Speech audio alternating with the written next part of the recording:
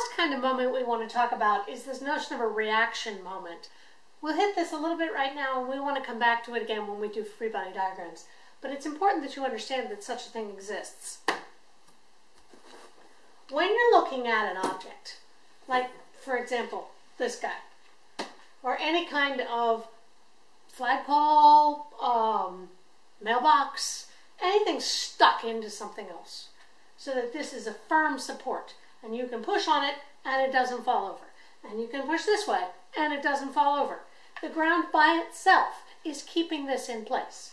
So even if I have either of these two forces, the ground is able to counter them, even at a distance. So even if I push here on this flag, it doesn't just go over, because the ground can keep it from doing that.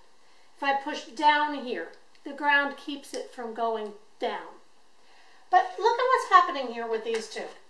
If you have, let me get that out of the way.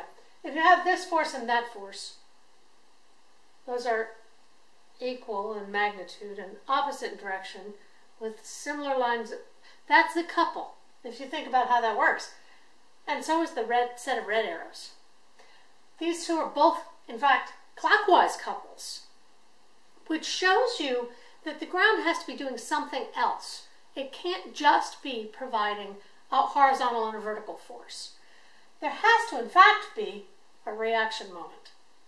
There has to be something to counter these two couples.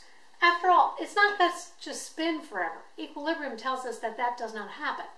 So the ground must be providing a moment all by itself, here at the ground. Now, this is only true when the ground itself is a single point. We're going to consider just this yellow object. The ground all by itself is resisting the tendency to move right and left, up and down, and to rotate. So that single point is resisting a tendency to rotate. That's different than if I have this beam that supported it two places.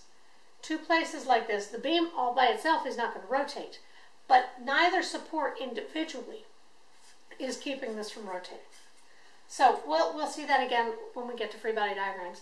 But this is the third kind of moment, along with applied moments or couples that would be given to you in the problem, and any force acting at a distance. Those three things are what you add up in equilibrium to find the sum of the moments equations.